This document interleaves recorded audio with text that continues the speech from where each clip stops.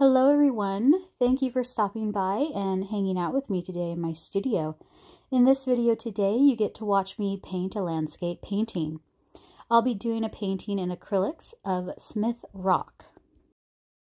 Smith Rock State Park is located in Central Oregon's high desert near Terrebonne and Redmond. It's about a 2.5 hour drive from Portland, and it is a beautiful drive. When people hear of Oregon, they often think of just it's very wet and gray and there's lots of trees. And sure, this is true, but they don't realize how diverse Oregon actually is.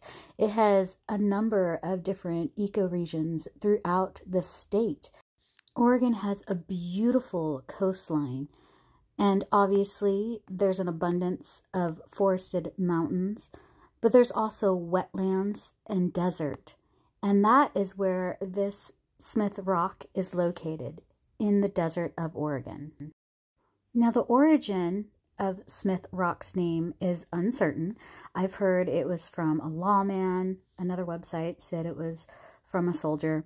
So nobody really knows for sure why it's called Smith Rock.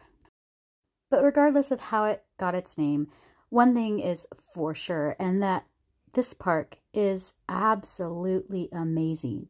It is breathtaking, to say the least. Not only can you go there and just be blown away by the views, but there is also camping. And there's miles of trails to walk that take you all the way down to that crooked river that flows through it, and all the way up those basalt cliff sides, which is also great for rock climbing.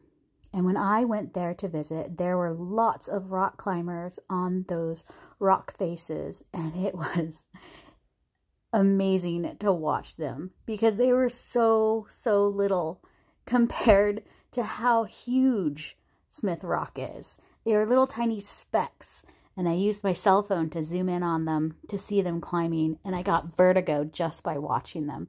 It was really impressive. So, like I said, it is basalt, which means that Smith Rock is volcanic. It was made up of layers of basalt flows overlaying older Clarino ash. It's a really fascinating place to be. If you haven't gone, I highly recommend it. It's a beautiful place to go, and you can definitely expect to spend not just several hours, but at least a whole day there. And I do recommend getting there early in the morning, or if you get there later in the day, you're definitely going to want to be camping because you cannot experience this park in just half a day. You need at least one day, if not two. And I unfortunately only had about half a day to go there. So I would like to go back to finish seeing the rest of the park. The trail that I will be painting in here today does wrap around all the rock faces and wraps around that big rock that I'm painting in here, all the way around that and back up and around.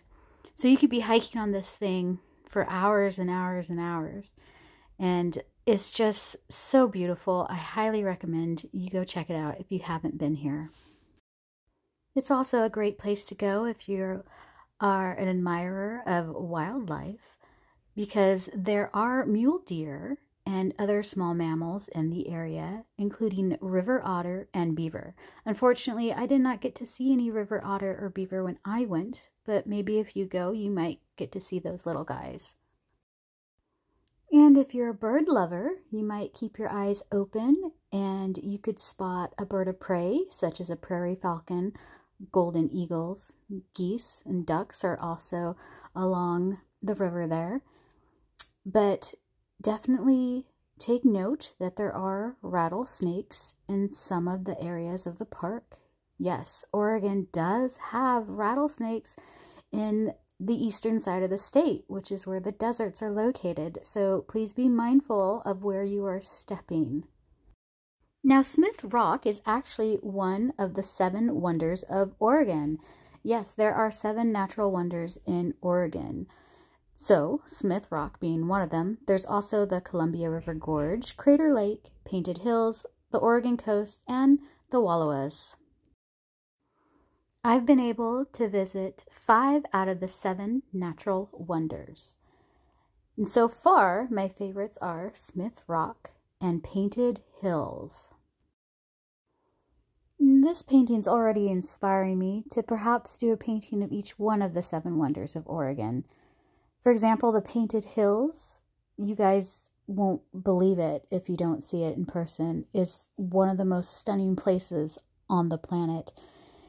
It is part of the John Day fossil beds, which is actually comprised of 3 locations. So you have Clarno Unit and Sheep Rock Unit, and then the Painted Hills. They're called that because it literally looks like somebody took a paintbrush and painted them in gorgeous stripes of orange and reds and yellows, and it's just the most amazing place you'll ever see. The Painted Hills are a little bit farther away than Smith Rock from Portland. It's closer to a 4-hour drive, if not a little more. So you will be wanting to find a place to stay while you're out there. Otherwise, you'd be having a very long day trip from Portland. I stayed in a wonderful little, I think it was an Airbnb type of a place. A woman in Mitchell, Oregon, rents out several houses and she decorates them beautiful, and all kinds of artwork. Her husband was an artist. I can't remember the name of it, but definitely look it up. It's in Mitchell, Oregon. It's a great place to stay because you're located to 2 out of the 3 John Day fossil bed locations, pretty close. And then the third one being a little bit farther away. I believe that's the Clarno Unit. Anyways, it is so cool out there. Absolutely recommend that place as well. You're going to want to check it out. You just won't believe it. It's like stepping back in time millions of years ago. It's been mostly untouched by man, and it is really impressive.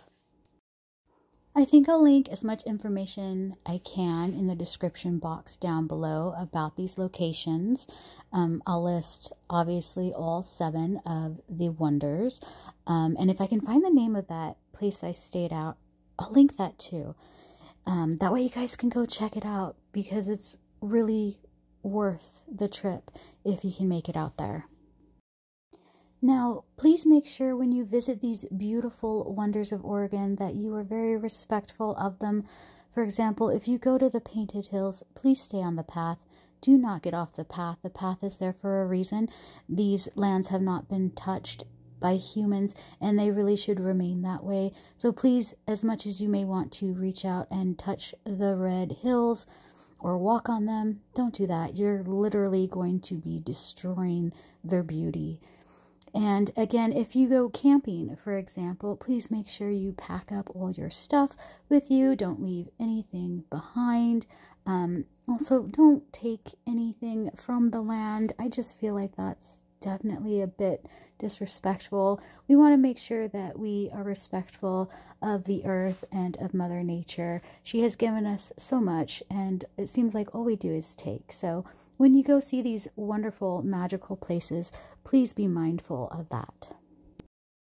So now let's talk about the painting that I'm doing today. As you can see, I'm using a palette knife for about 50% of this painting. I used it definitely in the clouds, and then I brushed them out with a blush brush. That's right, I repurposed a makeup brush, and it works wonderfully for that. And so right now you can see I'm adding in some details with a couple different little brushes, and I'm just going back and forth between my palette knife and my brush. And I'm building up my layers in this painting, which is what I normally do. So I just add color upon color upon color until it looks right. And here you can see I'm starting to add in the details using a smaller brush and just scrubbing in a bit of color.